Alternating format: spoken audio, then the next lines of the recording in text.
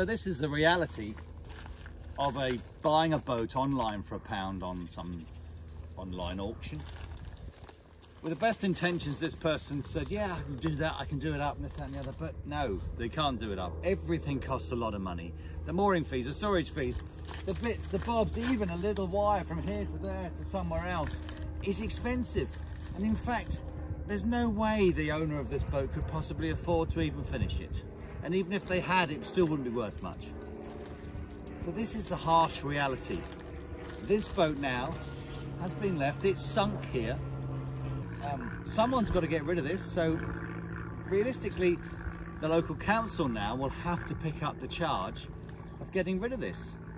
And what a shame, and that means a taxpayer will have to pay that, which means that maybe your town won't have the lights, the Christmas lights on quite so early, or it might not have some service or something else switched on at the right time, because this has now gobbled up a little bit of that council's budget.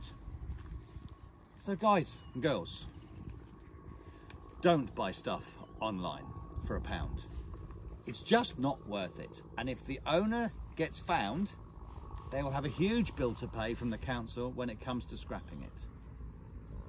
It's another sad example of a boat that someone's had a go at. They tried, they did their best, and they've realised it's a little bit more work than they thought. The keels are still on it. And what's going to happen now? It's just going to sit here maybe for another 50 years before it's broken up and starts floating around in the water here. It's not the best for the environment. It's not the best for any end-of-life solution.